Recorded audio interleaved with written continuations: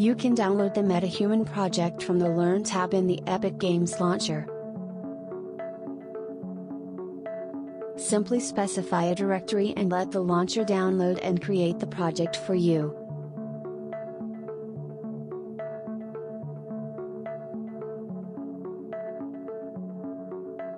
Now open the project and click the window menu in the editor to show the Live Link Overview tab. You can visualize the incoming blend shape values through the Live Link Curve debugger.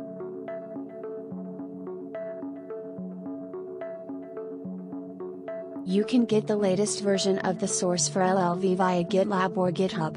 Make sure you have Python 3.9 installed.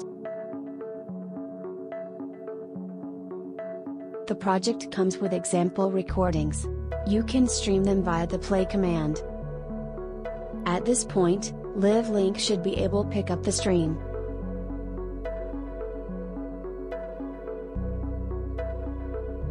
Let's open the female MetaHuman head animation blueprint, enable Live Link streaming and configure the subject name.